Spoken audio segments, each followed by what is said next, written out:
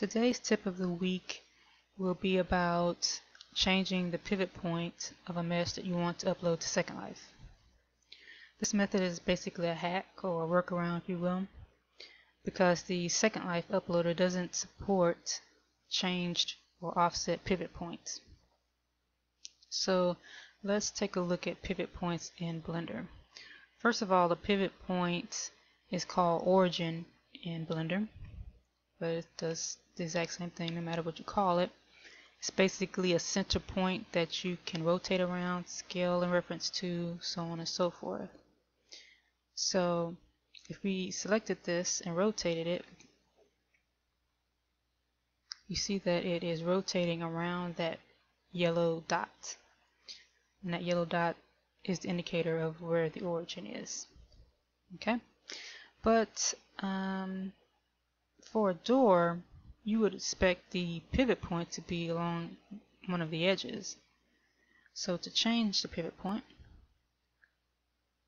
let's tab to go into edit mode. I'm going to select this edge where I want the pivot to move to.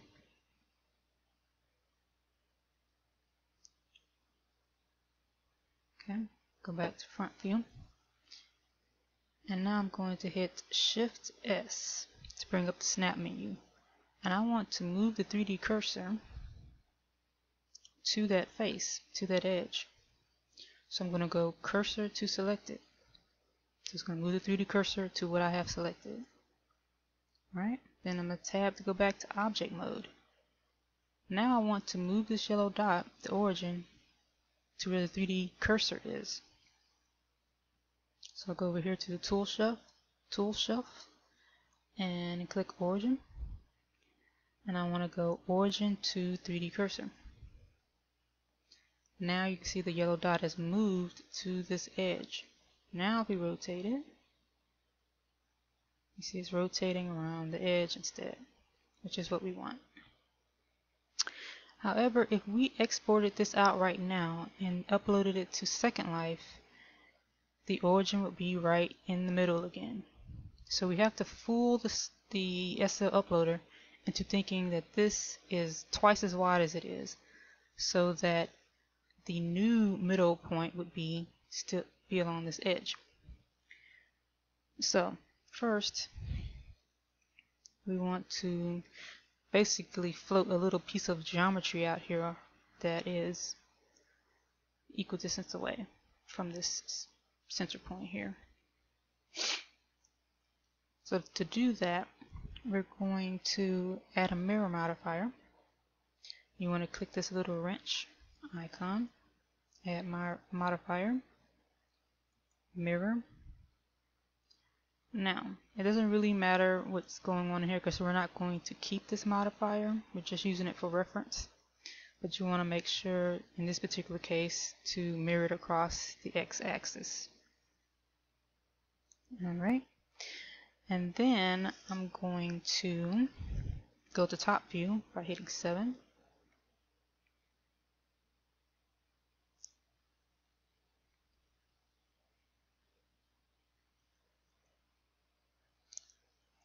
I'm just checking where the duplicate is by hitting this eye icon to turn the modifier on and off. So I want to put my triangle over here. So now I'm going to move 3D cursor here. Then I'm going to Shift A to add a plane.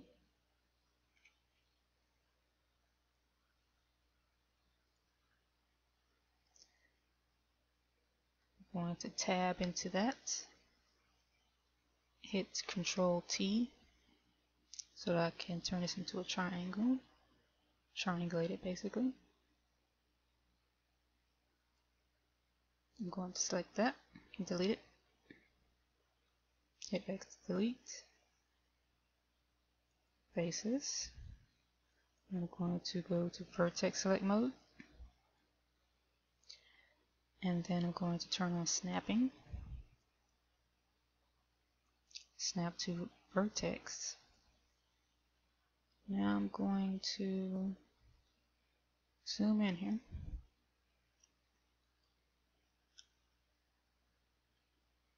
I'm gonna hit G to move. First of all, let's get up on this side.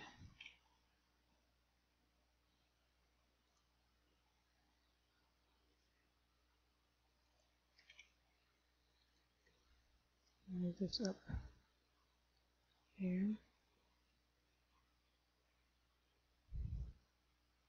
So it's easier to snap.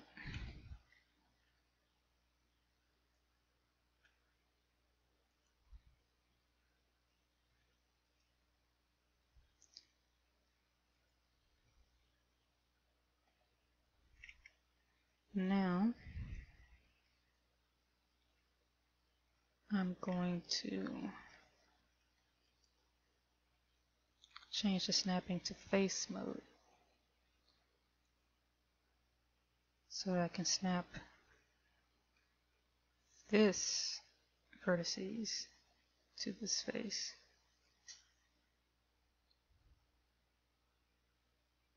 Okay.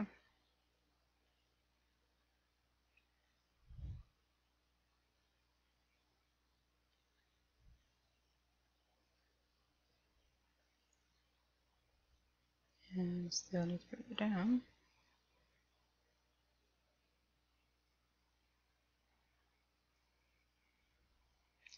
Okay, now it's fine.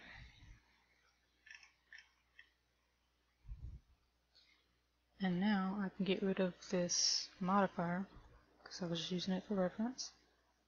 So now I have my little triangle over here and my door. Now at this point, we want to give the door a material. Okay.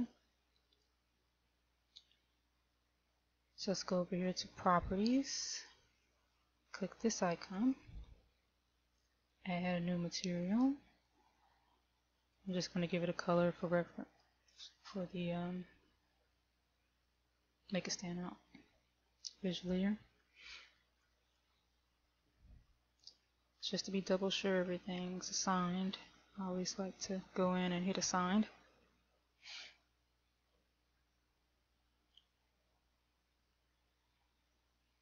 And now I want to give the triangle a new material, and it has to be a different material from the door. I'm going to make this one red. And always to be double sure, go in and click assign. You really don't need to do this if you only have, if your thing is only going to be one color. It's more important to go in edit mode and hit assign when you're going to have different material IDs within that same object. But I just like to be a little bit OCD there. Alright, so now we have both objects that we need, but we also need to add this little triangle to every LOD and the physics shape. So I'm going to go ahead and duplicate this by Shift D. I'm going to put it on a new layer. Alright. So there's the duplicate, and there's the original with this door. I'm only going to make one other model for this. This is just a demonstration. So this model is going to be the physics shape and the low LOD for this demonstration. So I'm going to Shift A to add plane cube, and I'm going to use snap to vertices again.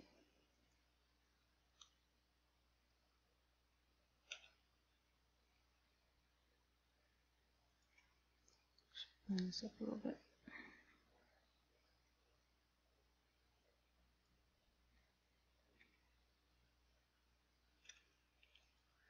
So you just go and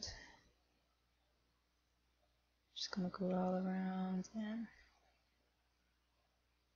snap these vertices.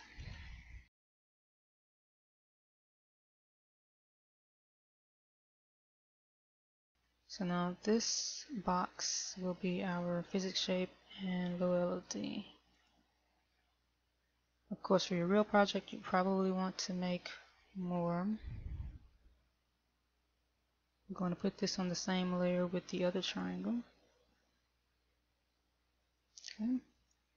So now I want to change over to that layer 2 that I put the triangle on. Now make sure you give the door that same material. So let's go over here, pick our green material, and now I want to select the door and select this triangle and go Control J to join them. Okay, so those are one object now. And then I'm going to go back to our original, click the door, click the triangle, Control J to join. Alright. Now I can export these.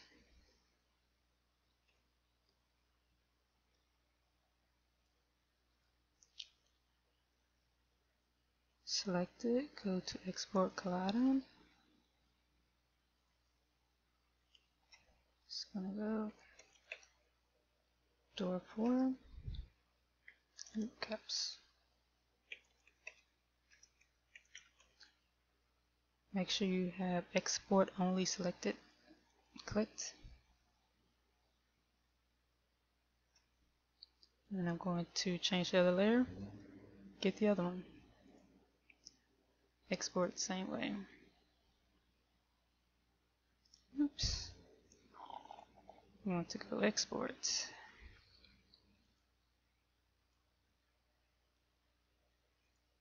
And let's call this Fizz. And now join me back in Second Life when we upload this. Now we want to upload our model. So let's go to Build, Upload Model. Remember that I told you earlier that I only have 2 models here, one high, one low, and I did that just for demonstration purposes. In your project you might need to have more LODs than that, but this works for the simple demonstration. So I'm going to put the high in both the high and medium, and then put our box in the low and lowest.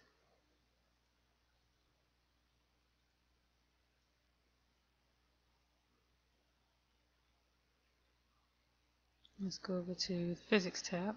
Here's the important part. Now we want to get our physics shape, which is just our box and the triangle. We want to change this to solid.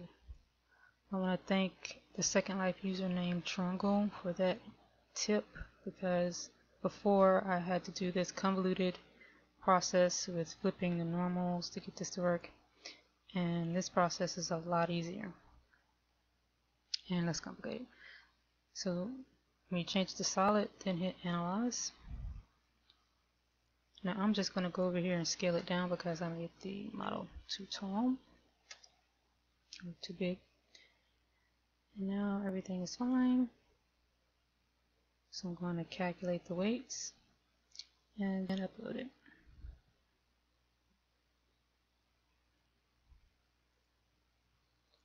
So now I have my mesh.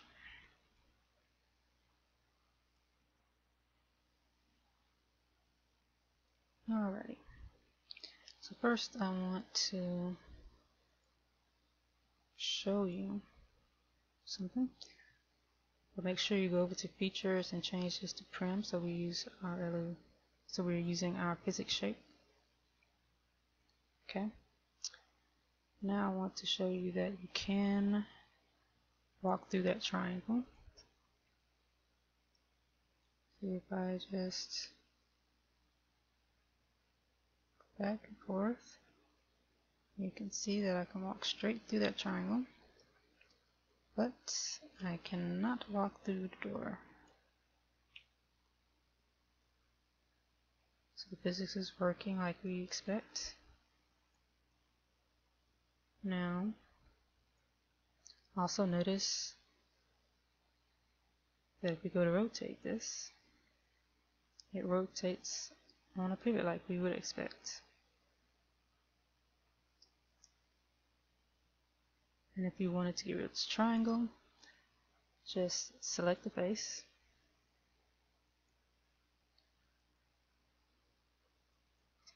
and go 100%. And now you have your offset pivot so that you can add a door hinge script to this and be on your way. I hope you found this tutorial helpful. I'll see you next time.